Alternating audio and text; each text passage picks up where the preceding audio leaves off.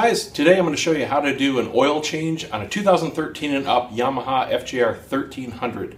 Now these instructions are going to apply to virtually any bike out there.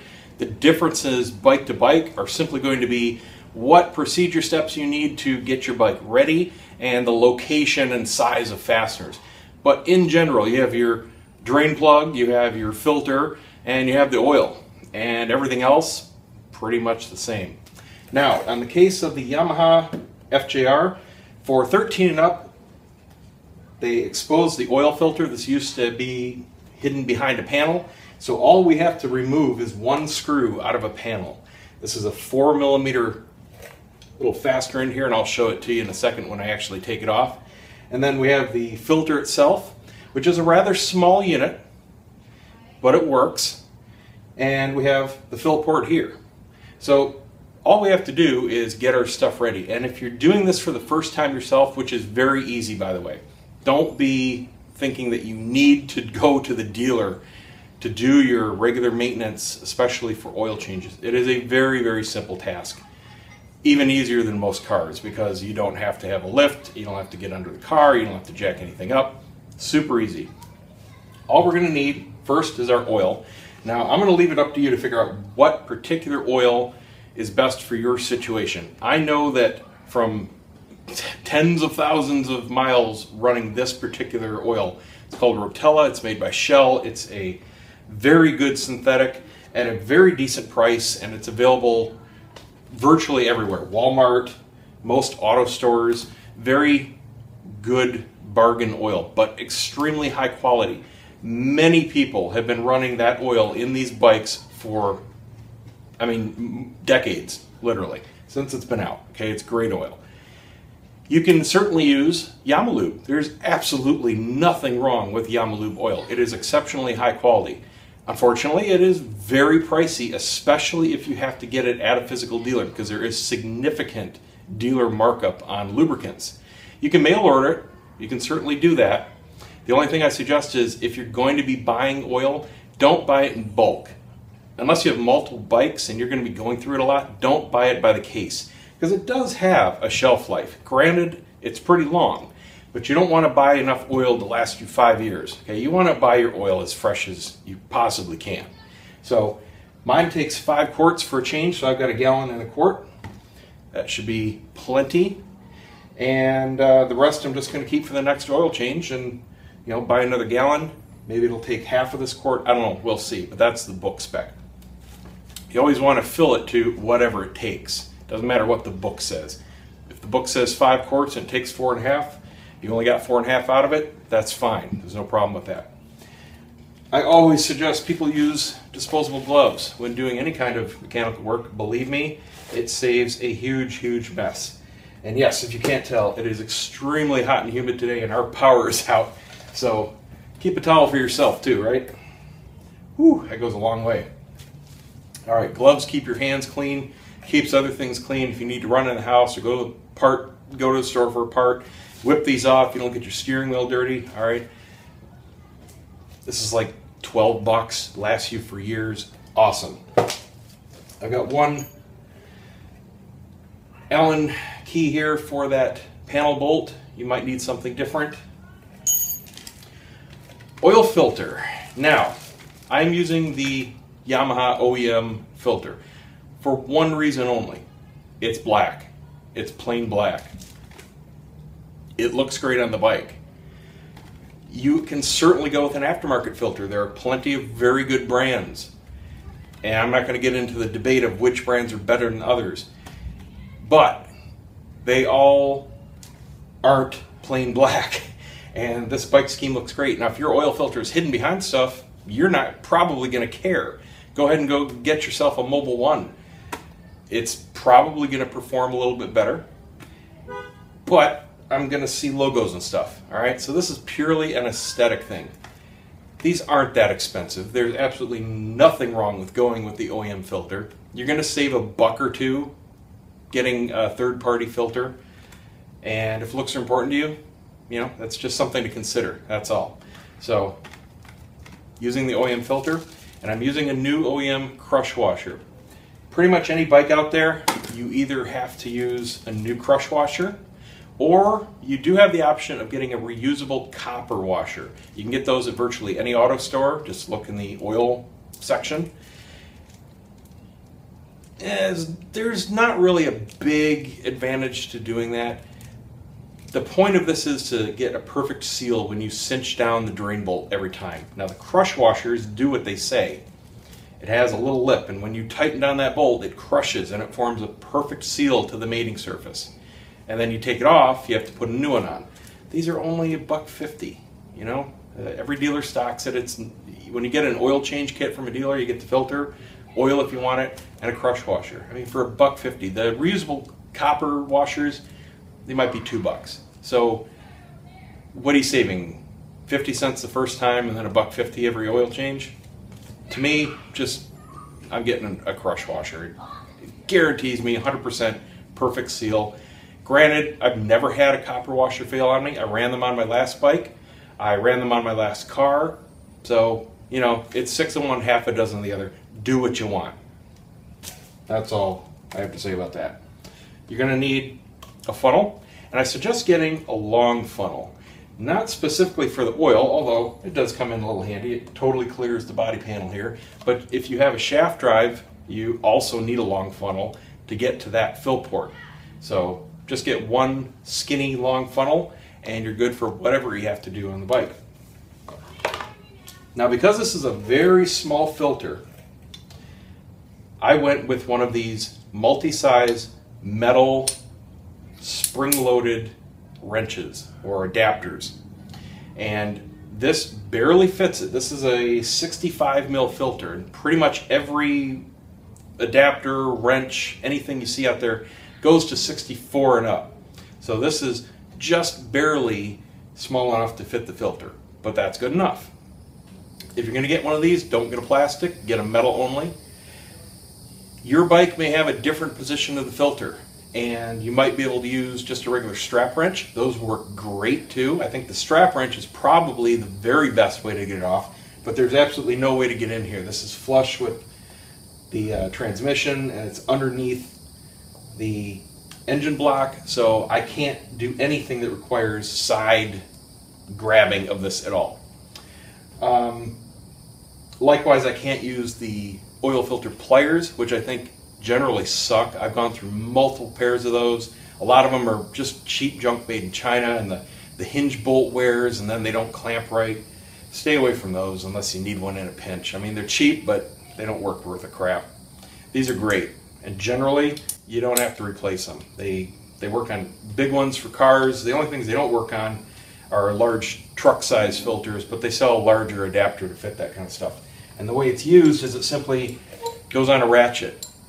I have a little extension here just so I can clear some of the body work, and it just snaps in and you can twist your filter off. You never use a tool for putting a filter back on. You only hand tighten filters. I'll go through that when I do it. And two more things. One, you obviously need your drain pan. What size drain pan depends on your bike. I have plenty of clearance here. I just didn't take my own advice. I forgot to put the gloves on before I touch stuff, and now I have an oily hand. Well, I'll fix that in a minute. But I've got plenty of clearance, so I can fit a normal car drain pan in here, no problem. I have a center stand. The bike must be level. Absolutely has to be level. If you have a center stand, that's what it's for. If you have a sport bike, you're going to need some axle stands. You cannot do this on the side stand. The engine is tilted, the oil does not drain, or more importantly, fill correctly. You cannot do this service without it perfectly level. If you have a cruiser, get yourself a lift. They're not that expensive. I got one, last time I got it at the auto store, I think it was 25 bucks for the wife's Harley. Simple. All right. So the last thing, and this is specifically for my bike, is a little piece of aluminum foil. And that is simply to prevent all the mess. Because what I'm going to do is just wrap it around this little part of fairing here. Once I take this bolt out, it just swings out so the oil can drop straight down. And I just wrap it in foil. So the oil goes over the foil into the pan, nothing touches the bike, zero cleanup. Awesome. All right, let's get started. First thing we have to do is drain the oil, and before you do that, you have to warm up the bike. Just 2 to 3 minutes of idling is all. You don't want to ever do this on a hot bike. If you just came back for a ride, let it sit for a couple hours. It needs to be just warm, just so the oil gets a little more liquid so it can drain properly from all the nooks and crannies. Basically, if you have a fuel injected bike, just start it, don't hit the throttle. When the idle drops down, you're nice and warm, turn it off, you're done. If you have a carbureted engine, just let it idle for a couple minutes. Don't touch the throttle, don't rev it, just let it idle, shut it down after a couple minutes, and you're good to go, okay? It's not hot enough where you can't work on it. Oil's nice and warmed up and it's gonna flow. That's all you need. So the first thing I'm gonna do, after I wipe my hands off, is drain the oil out of here. I'm gonna take the panel off, or rather take the screw out, and just bend the panel back. Now the previous gen bikes, it was a similar procedure with the panel, but as I remember, I had to do 2 or 3 fasteners to basically do the same thing. So I'm going to take the camera down and show you that fastener right now. So here's the one body fastener that we want to take out, and this on my bike is a 4mm. So I'm going to go ahead and take that out, and we'll get some clearance here. So with that fastener out, what we can do is bend this out of the way. I'm going to wrap this end in foil, and you can see now the oil can drip from that filter straight down. It's not going to make a huge mess because we're going to get most of it out of the drain plug, but this just ensures when I take that filter off, anything that drips down the side there doesn't get on the paint, and there's zero cleanup on the bike itself. Now, the drain plug is right down there in the bottom left. So we're going to wrap this. We're going to put this underneath, and then we're going to take out that drain plug. So in my case, my drain bolt is a 17mm, and oftentimes, as is the case here with mine, from the factory these are obnoxiously tight. So you may need a breaker bar. What I'm using here is an old torque wrench that's out of calibration, and I just use it as a breaker bar. You can use a long extension. You can put a closed box end wrench on the end of this and use it as an extra lever, whatever you need to do. I'm just going to start to loosen this because it doesn't fit under the pan, obviously. And then as soon as I can turn it by hand, I will, let's see which way, yep, go that way. As soon as I start to loosen it, and I can turn it by hand, I'm going to slide the pan under and then finish it off. As I was saying, shouldn't be that big of a deal with the extension. If it stays on the bolt, that is. No, and that came off because it loosened. So now, take it out by hand. Notice I have not yet taken out the fill plug because I don't want it to glug, glug, glug all over my hand as I take this out. I want to start it slow so I can get out of the way. There we go. Nice and warm but not hot. So now we take out the fill plug so it can fully drain. And I like to wait until this really slows down before I do the filter, just again to minimize the mess. I got some paper towel here. I'm going to set this down, and I'm going to change this glove. Another benefit of having gloves. The only drawback to them, man, do I sweat inside them. And it makes it impossible to put on a new pair. So you got to dry off your hands. They do make some with powder inside, and I'm going to grab a box of those next time. Those look pretty cool. And I'm not allergic to anything, but if you have a latex allergy, they make latex-free. I think these are even latex-free nitrile. Yeah, they are. And that may be why they don't work so well with sweaty hands. But I do love them.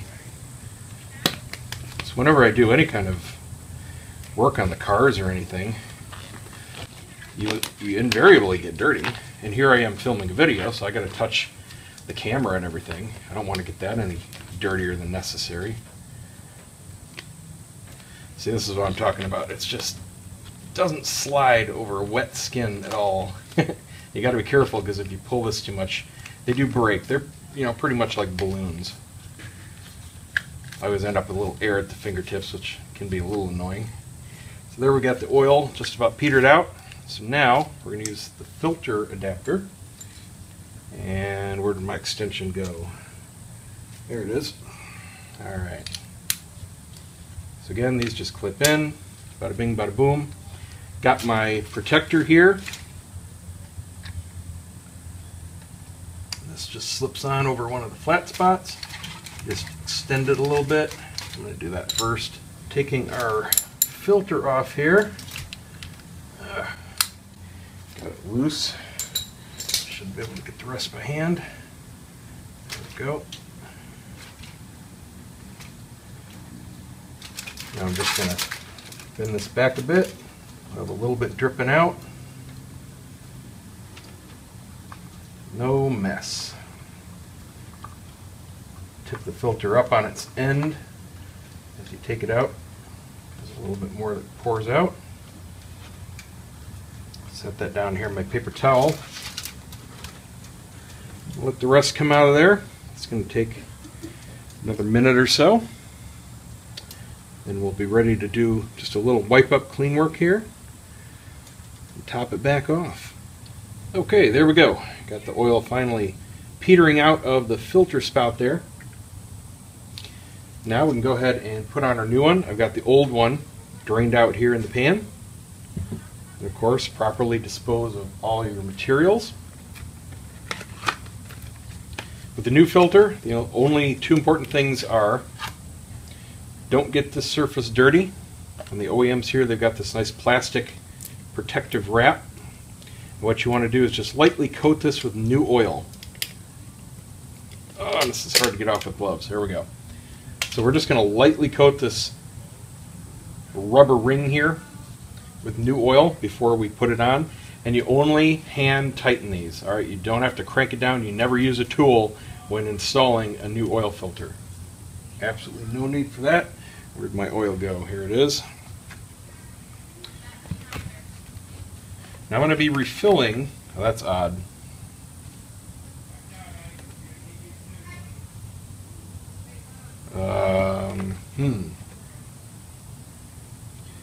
This appears to have been a previously opened bottle that I didn't notice from the store. And I'm gonna bet some jackass bought this and put his dirty oil back in and then returned it to the store. There's only one way to find out. Let's look at the oil. This is probably going to prompt a return to the store.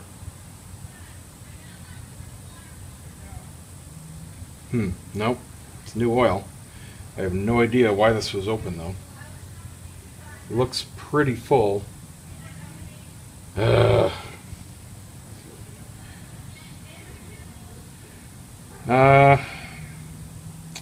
It is about a quarter quart shy, so it looks like some jackass used some of the oil. Well, that's wonderful. We'll see how full it gets here, and I'll go back to the store if I have to. But anyway, putting on the filter, that's all you have to do there.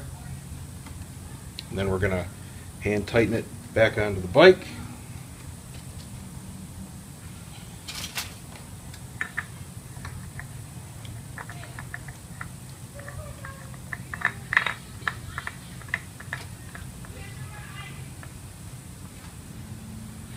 And I'm going to take this glove off to do this because I had the oil on it there.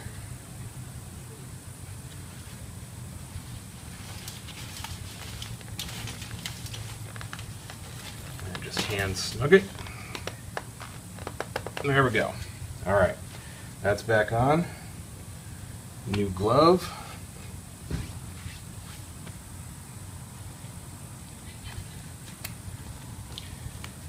Now we can move the pan out of the way and put the drain bolt back in with a new crush washer. You know what? I'm just too sweaty for these gloves right now. That's all right. Dirty part's over. Now, with the bolt, the only important thing is you make sure that you have the crush washer off. Normally it's going to stick to the bolt like here, so we need to remove it. Now we can put on our new crush washer. So now we can pull our pan out of the way. Quickly thread in our new bolt and washer.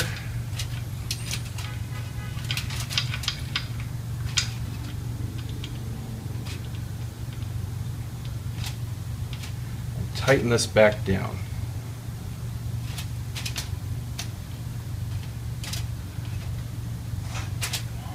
I like to do these to about 16 foot-pounds, real good and tight.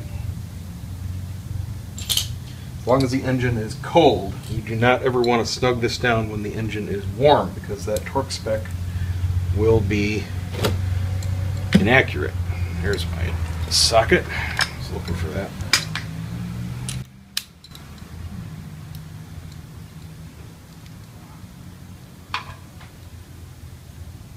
Where'd it go? There it is.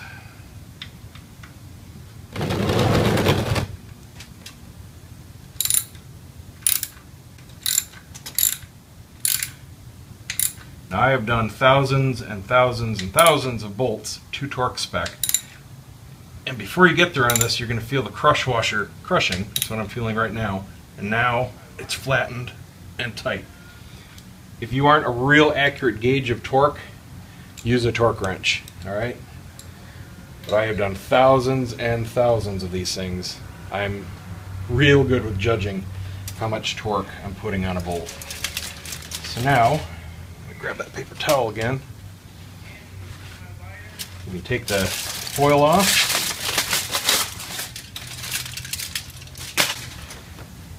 Wipe down the little bit of engine that had oil on it.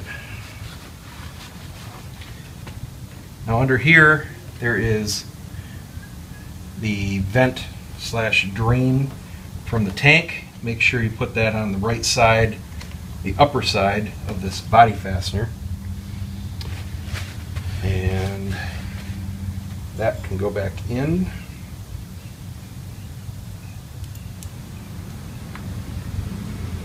Just snug this up a little bit.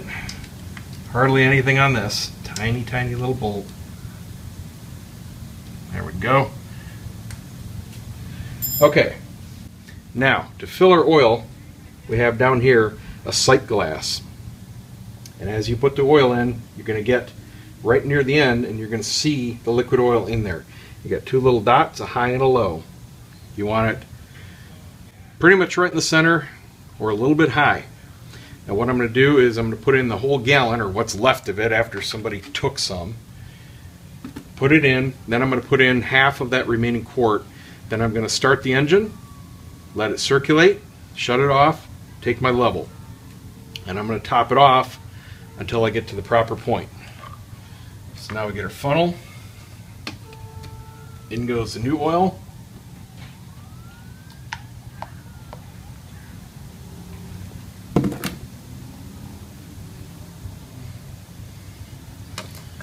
Open up the new quart. Oh, look at that, a sealed cap. You know, I've never ever thought to even look at that when buying oil. It's never happened to me before. Of course it happens on camera. So looking at the sight glass here, alright, it's in the sight glass now. It's at the high point, but it's not really topped off. So what I'm going to do is take this out, set it down on my paper towel so it doesn't get the end dirty. Put my cap back in for a moment. Start it up just for 5-10 seconds. Get the oil circulating. Still has to fill up the new filter. Don't forget. I mean, that's a real big chunk of this quart we're going to put in. So it's got to fill that up. I want it to circulate a little bit. Then we will take another reading. So let me start the bike.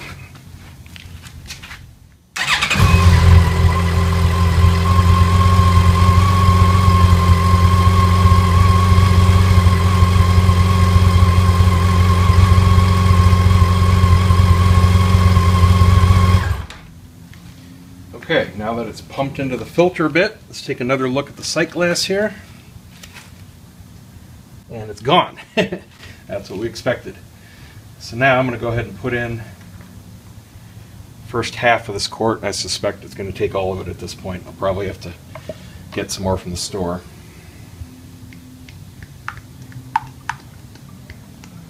Just because I was missing some from that gallon. I think I was missing more than I would have extra in this quart. Looking at the sight glass here, we've got some liquid back in it. Let that drain out of the funnel. Okay, start it up one more time. Check it again.